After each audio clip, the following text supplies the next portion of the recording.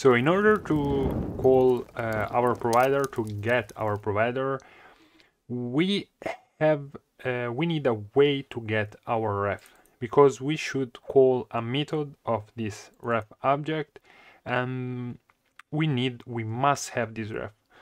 So the most easy way to get this ref object is by calling a consumer widget. For those who don't know, a consumer widget is a simple widget that allow us to access some data of the provider, and you can use this consumer widget even in your stateless widget without any problem. And only that part will update, will change. So for example, if you have multiple widgets, one inside another, only the part with the consumer widget will change. So it is really efficient if you have, for example, a big application and you don't need a lot of changes, but you need changes in a specific part of your application. So it is better to go with a consumer widget without, for example, using other methods that inshallah we're going to see later. So yeah, to define a consumer widget is really easy. First of all, inshallah, we can change this text here, and we can basically transform it to get this value here.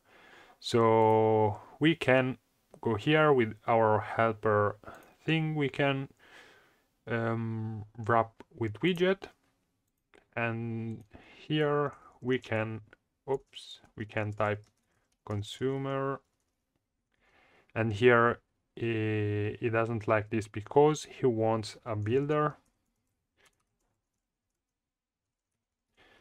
and the builder it wants a function, so it doesn't get a child, but it wants a function with mainly 3 arguments.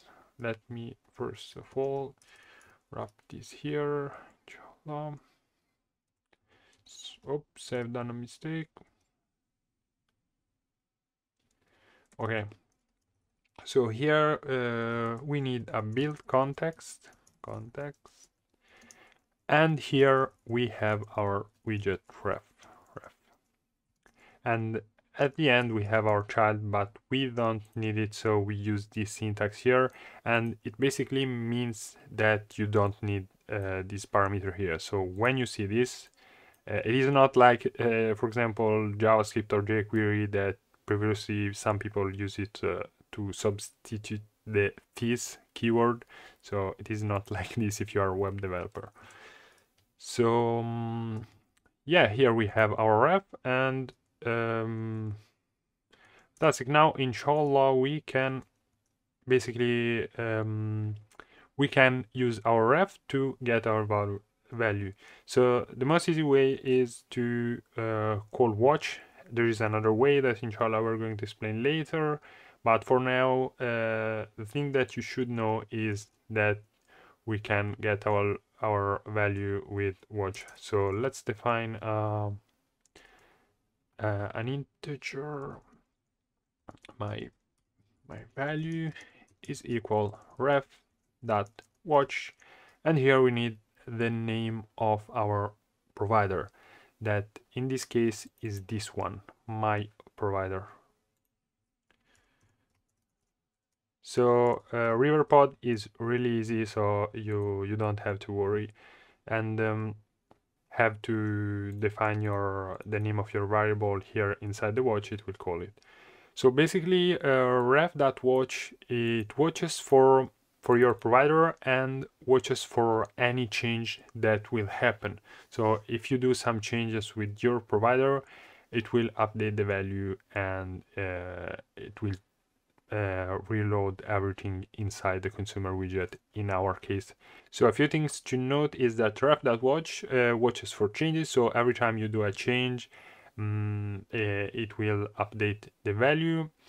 But in our case, we are using a simple provider that has no state, so we are not able to change it, as I said before. And yeah, so now let's try to call this variable here and see if things work. Oops. I forgot to return.